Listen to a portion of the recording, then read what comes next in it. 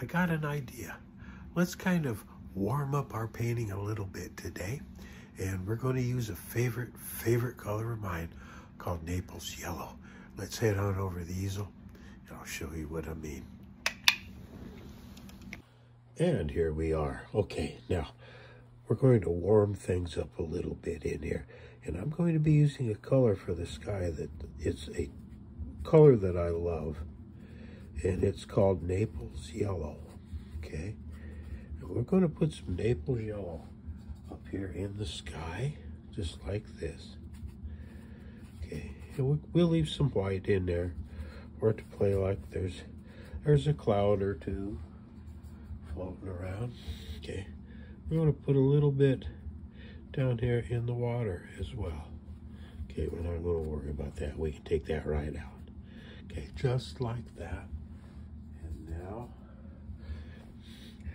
kind of almost as a preemptive strike, we're going to pull some down here so we'll have some Naples Yellow in what is going to end up water down here, just like that.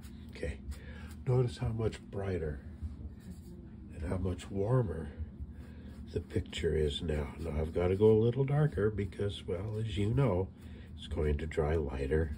There we are, just like that. Okay, now tomorrow we'll get back to working on some of the foliage and such as that.